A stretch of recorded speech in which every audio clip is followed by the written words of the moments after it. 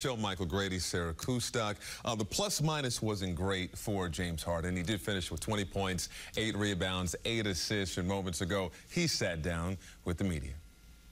James, there's been a lot of talk from Steve about how really this is a whole new group. And you've only had 16 practices, I guess, together.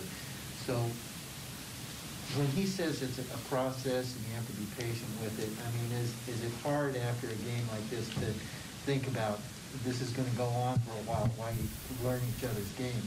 No, not necessarily. It doesn't have to go on for a while, you know. Play against a very good team. We've been together for, a few years now.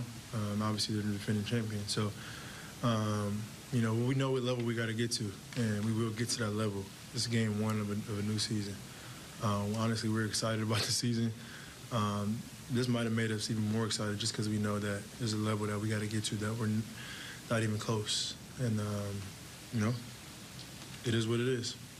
A lot of guys, Katie included, have harped on, the need to get more possessions. Yeah.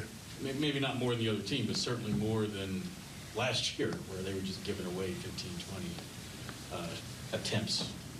I'm curious, clearly tonight, I think they had 21 more shots than you guys did, 11 in the first quarter. I mean, if it's been harped on, all through camp and through the preseason, what do you guys have to drill down on going forward to kind of correct We haven't that? really talked about, getting more shots than opponents this entire preseason. That was, a conversation last year for sure. But this year we haven't talked about it this far. Now, after this game, watching film, we're definitely going to talk about it. But it's our rebounding, 50-50 balls that they got basically all of them tonight that led to open threes. They shot 15 more threes than us. So we just got to get the ball up. We got to get shots up, shots at the rim, because when we do, we're a really good team. Even tonight, we were pretty efficient. We just, in the turnovers, I think we only had 12, which is, a pretty good game. We just didn't get enough shots up. So we got to be better. And I feel like our 50-50 balls and rebounding the basketball can help that. James, you guys started to kind of wither away at their lead in the second quarter. You got down to 6, 7, something like that. And you were a big part of this. What do you think started working for you guys during that stretch? We showed signs of some really good basketball on both ends, and there were signs where they just made plays and then 50-50 balls and then changed the game. Now, if we come up with those 50-50 balls and we get out again transition, it's a different ball game. But I feel like every time we got close, things didn't go our way for whatever reason, and they capitalized on it every single time. So it was a good test for us tonight. Now we got be ready for Friday's game.